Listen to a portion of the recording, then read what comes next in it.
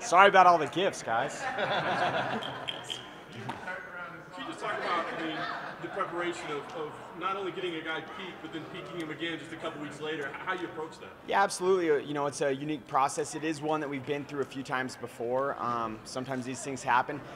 Our first concern was getting Ray healthy. You know, towards the end of that Edmonton trip, he really was in bad shape. So that first week back home in Albuquerque, we just let him rest, recover, and get his immune system strong again. And then, then it was a gradual. Okay, let's start this repeat process, aiming for this Saturday. And I'm very happy with how it came out. And we added in another coach, Jafari Varner, who's worked with a lot of top-level guys in the UFC. He's cornered against Demetrius before himself. So I like some of these adjustments we were able to make in this last month.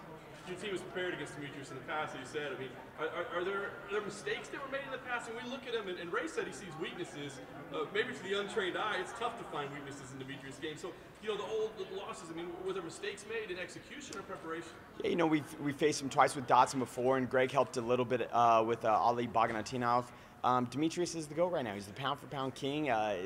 Any fight in the UFC is challenging, and especially one against such a decorated champion as Demetrius. But it's our job to find flaws and holes in these guys, and we trained a lot of high-level guys ourselves, and I know that every single one of these fighters has flaws.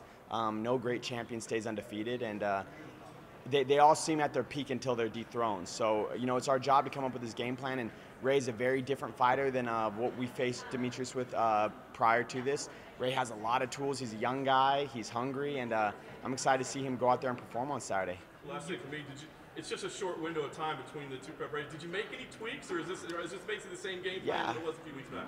We definitely made tweaks. I remember sitting in Edmonton Thursday night when Ray got pulled off the card by the UFC medical staff, and we were bummed, and we said, okay, what can we control right now? Let's reassess what we've done good this camp, and now we got another month, another window. What adjustments can we make? So, we went back, and I think we've tuned some stuff up. We've improved on some stuff even further, and he's a young fighter. He's just continuing to grow, so I'm excited. You mentioned John, and he's fought Demetrius for 50 minutes at this point. How has having him in the gym for this 2 camps now been helpful? It's been incredible. John Dotson has been like an extra coach himself, but he's gone in there and pushed Ray in the hard rounds. Dotson's one of those guys I do think can show speed similar to Demetrius's with power behind it. So it's been great having Dotson in the gym. He's taken Ray under his wing like a little brother, and he's given him a lot of insight on what he felt in those 50 minutes and how Demetrius has evolved since then. But Dotson has a big stake in watching our gym take home this belt as well.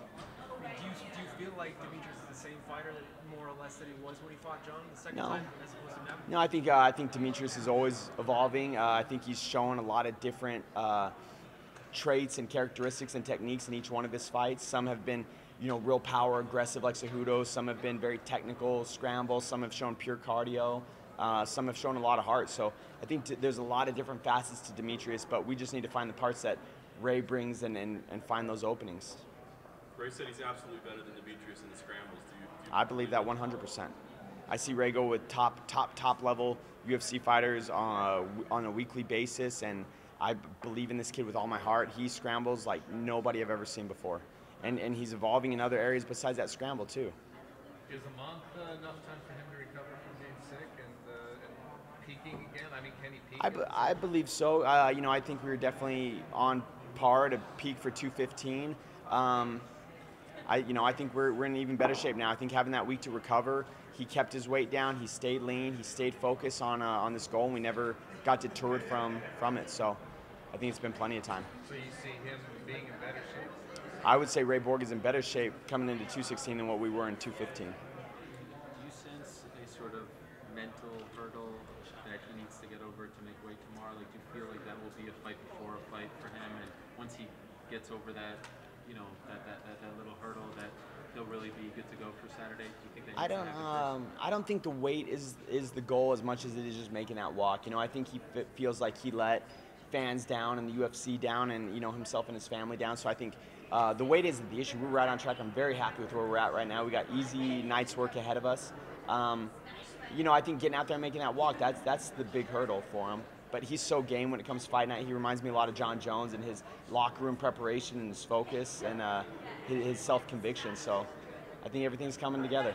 I'm just curious, you had a new visitor this week. I saw a photo of you and Mr. Hendricks. The big rig, yeah. What's that been like? Oh, it's been a lot of fun, man. You know, and obviously Johnny and Cowboy just hit it right off. They're two peas in a pod, so they start talking about dipping Skull in Budweiser and Fram oil.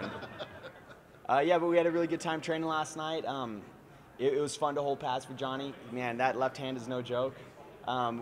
His dad's up here with him, and yeah, we're having a lot of fun. I think he's enjoying Albuquerque so far. Will he be there up until MSG? I think he's going to take a break and go back home, and then he'll come back out to Albuquerque for some final preparations. But how does Carlos feel about him being there? Carlos is focused on his own goals right now. You know, Carlos is getting back into the groove, and the gym's so big, and that, you know, there's always stories like this where guys have fought or guys have had. I wouldn't say they had bad blood, because I think their fight process was very cordial and respectful, and even after the fight. But they're in different weight classes, and you know, they're focused on different goals right now. So. Do you like that fight for Carlos, the Magny fight? I do. You do? I do. I think it's a good fight back. You know, Magny's very tough. He's coming off a loss. Magny has a lot of strong characteristics and traits, and comes with a scrappy style himself that kind of reminds me of Carlos.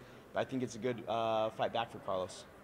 How much concern as a coach do you have when guys kind of want to retire, they're thinking about it, they have, like, you know, they're going and then all of a sudden they want to come back? Is there like a thought process or a conversation you have with them? Sure. How they feel? Yeah, and I think, you know, each fighter's circumstances are different. I think the time off was really good for Carlos. I think he's motivated. I think he's fired up. He's excited to be back in the gym.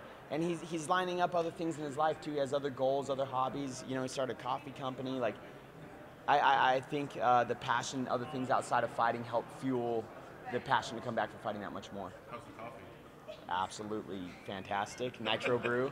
They have a Vietnamese nitro brew too. It's good. It's like doing your first scrum. It's cool, man. I like all you guys. So I like talking about the gym. I like talking about the fighters. You know, it's fun.